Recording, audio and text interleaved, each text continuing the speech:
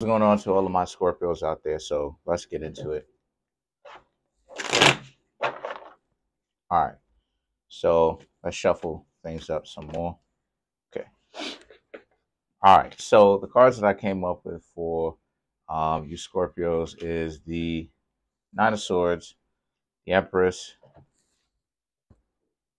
the Nine of Pentacles, the Moon, King of Wands, Six of Swords, Knight of Cups, Knight of Pentacles, Page of Swords, and the Two of Cups. All right. So for you Scorpios, you have this being a situation for a lot of you where the Nine of Swords, the Empress, and the Nine of Pentacles, right?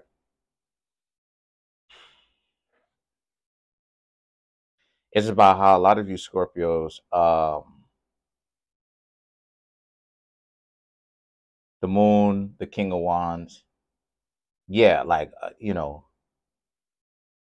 um, a lot of you Scorpios are not going to really be tripping out about relationships too much and relationship problems too much. And the reason, just in the long term, and the reason why I'm saying that is because the Nine of Swords just kind of speaks to where you were, before. And the Empress is that now you have a better understanding of who you are now, as you should, right? Like all of us, right? The Nine of Swords, this kind of speaks to all of us, when we first start out getting to know other people, how difficult it can be, right? And then for those people who graduate that and see it for what it really is, then we get here where, we're not necessarily the most interested in keeping relationships, but if a person is valuable enough, then we will most definitely keep them. It's just a matter of if the person is valuable enough essentially to be kept. And then you have the Nine of Pentacles, which is understanding that we have to have some form of focus and goals as to what we do. And a lot of times, people put relationships first in front of everything. But that's just the same as putting another person in front of yourself, right? As far as the head honcho, putting them on a pedestal. But the Moon and the King of Wands speaks to how, since this is the case, this is where a lot of people end up getting messed up at. Because you put somebody else on a pedestal, and those people are really not planning necessarily, not all of them, but a lot of those people are not necessarily planning on doing the right thing, right? Doing the most fair thing. A lot of times people are caught up in a game out here whose date, like I said before, is trash. The dating pool is trash because it is trash. I'm not saying that just to make myself sound cool or because I got sour grapes. No, I'm saying that, as an experienced person who, who ain't I never said that I had the most game because I don't use game in order to uh, get to know people. I literally just am myself. I walk up to them and I let them know what it is that I'm into. I let them know that I'm into them, and I let them know in general why it is I walked over to them in the first place. In real life, in real life, you know, I'm an introverted extrovert, meaning that I can adapt between the situations, whether I gotta say something or whether I gotta be in my head. You understand? But at the same time, I'm an introvert at heart, though, in real life. So a lot of the things I be living in my head, but I still do a lot of approaching. And how I did that is by understanding that, number one, I'm not a player. So that takes a lot of the stress and the pressure off my shoulders. And then the things that the Moon and the King of Wands represents just that, right? Like, it's not about me, but what I'm trying to say is that kind of give you Scorpios a better understanding of what I've got going on, right? Like, you Scorpios are caught up with the mentality of it all, right? The pressure of it all. The King of Wands represents, more than likely, see, this is part of the reason why you shouldn't have any kind of fear or anxiety to walk up to somebody, because more than likely the person is dysfunctional, right? Because if 90% of dating, the people that you're going to date is dysfunctional, more than likely they're dysfunctional, you know? So when you have that mentality in mind, when you understand your own value, when you understand that most people are dysfunctional that you're going to meet, there's not necessarily a whole lot of fear that you should have, right? Then you have the Six of Swords and the Knight of Cups, right? And even the Knight of Pentacles. These three cards here, they represent how when people come in or you approach people, either way it goes, whether they're into you, right, and they do the approaching, or um, you do the approaching, right? Um, Depending on who you are, you may have to do more approaching than you do approach. Because a lot of people, I ain't gonna lie, a lot of people, most people are afraid to do the approaching. Most people are afraid to do the approaching, right? So everybody I ain't gonna say everybody, but a lot of people want to sit back and get approached. That's not realistic, right? But if you found value within this reading, then it means it's time for you to come get a personal reading from me. There's a link in the link tree. Excuse me. There's a link in the comment section called the link tree. Click on it. It'll redirect you to a website that has my Yahoo, my Instagram page, the books that I have on Amazon.com for private readings, clothing store. Come and get your private reading today. I am available. Now, the Six of Swords, the Knight of Cups, and the Knight of Pentacles represents now the type of people that you know you're interacting with.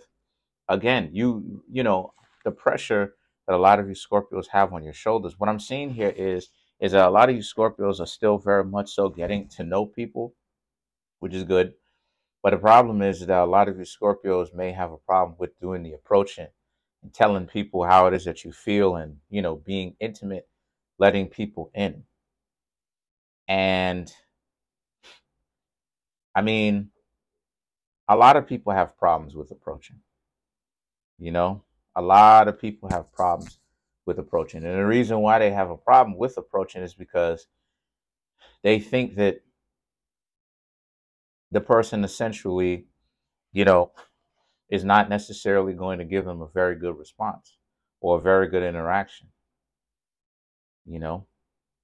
And a lot of that stuff, honestly speaking, is due to conditioning. But like I said, Scorpio, when you learn to not care so much, then you'll be able to do it without that fear too much. Now, the Page of Swords and the Two of Cups now represent how this is a situation where, yeah, some people are going to give you a hard time, right? But you're going to have to learn to get over that, though, because that's part of what keeps people caught up from actually doing the approaching, right? Because look, let's face it, the majority of the times you're going to have to do the approaching, depending on who you are. It's getting to a point now where everybody's going to have to do some sort of approaching.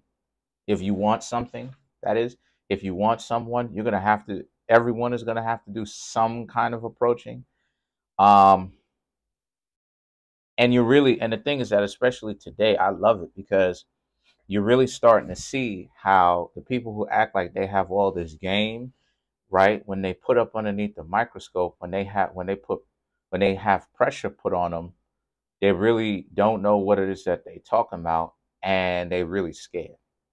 You know, like I've been in certain situations myself where, you know, I'm so unafraid. I done walked up to people, you know, grabbing, you know, grabbing my stuff and tried to talk, and I got results. You know, y'all know what I mean when I say grabbing my stuff with witnesses. You know, my best friend is my witness. Just like that. So I mean, you can't, you know what I mean? You just can't be scared. Now, if you want to know how not to be, obviously contact me for the relationship course. You know, people want to figure it out, but then, you know, they can't.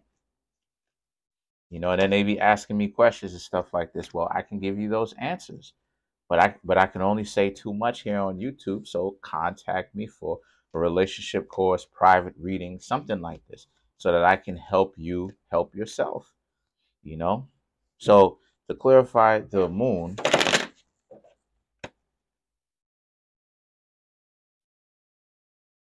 Seven of Swords, Ace of Pentacles, the moon, the Two of Pentacles, right?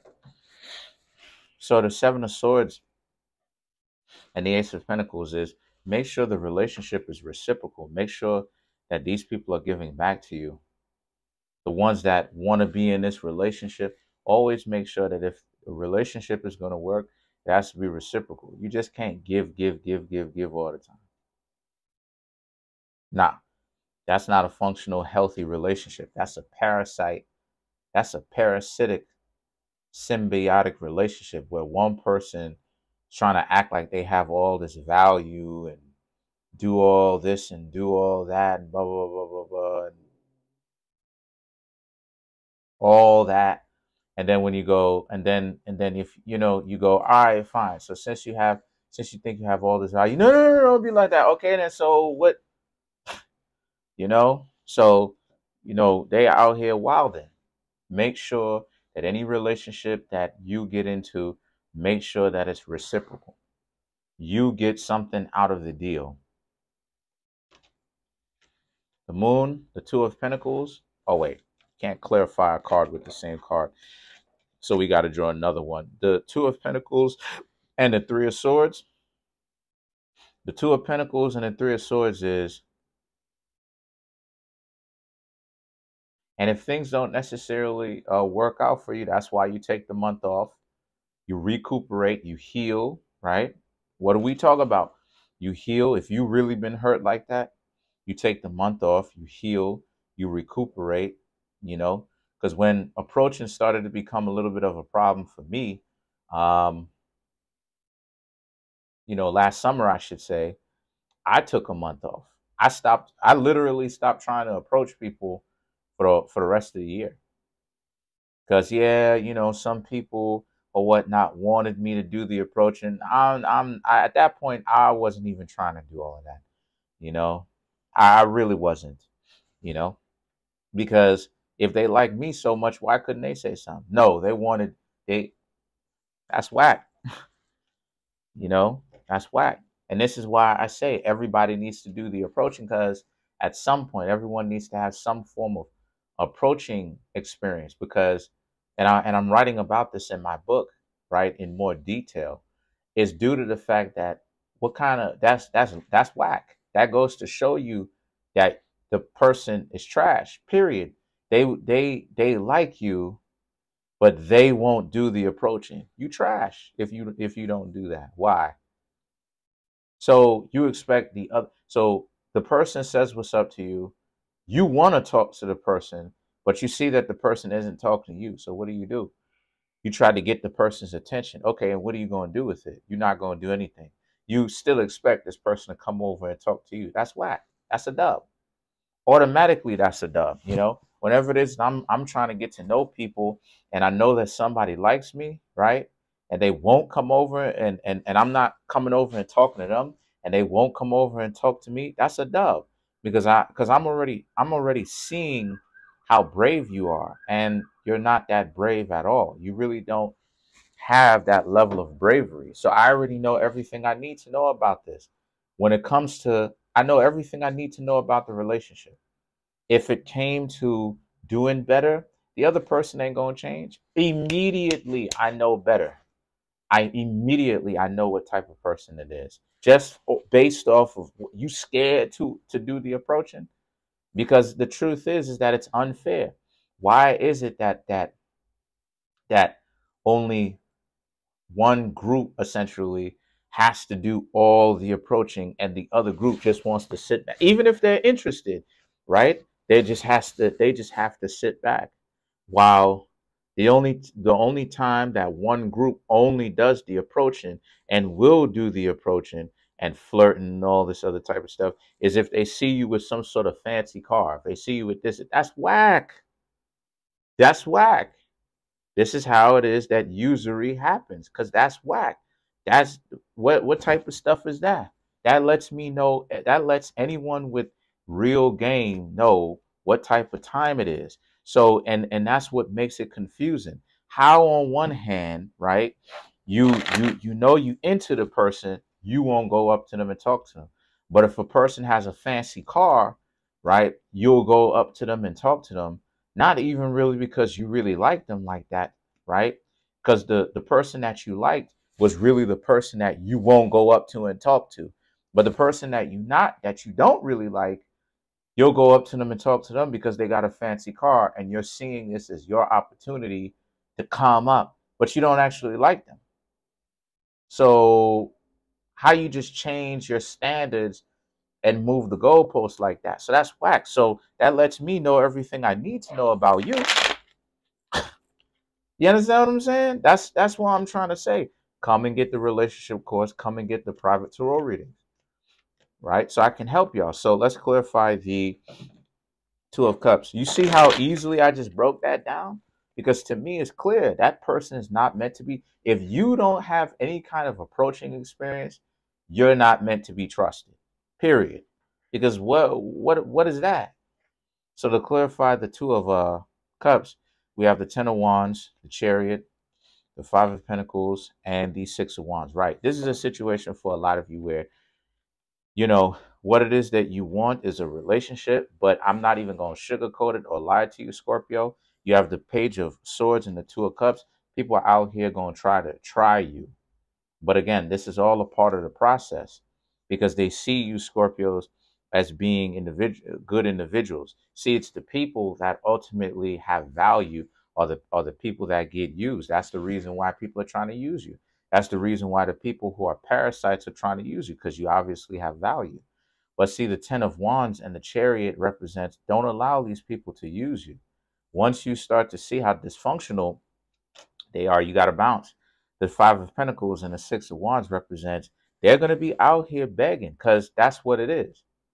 It's begging. Them people trying to, you know, get, get you to think that they into you. All of that stuff is them basically on another level begging for resources because they really don't have anything, but they're trying to stunt like they do. So just keep that in mind, right? Comment on the video, like the video, subscribe to the YouTube channel, share the video. I'm trying to make my YouTube channel grow to 10,000 subscribers by the end of June. As of right now, have 4,374 subscribers. Smash that subscribe button, smash that like button, hit the notification bell, and set the notification bell to all so you can be notified whenever I drop these videos.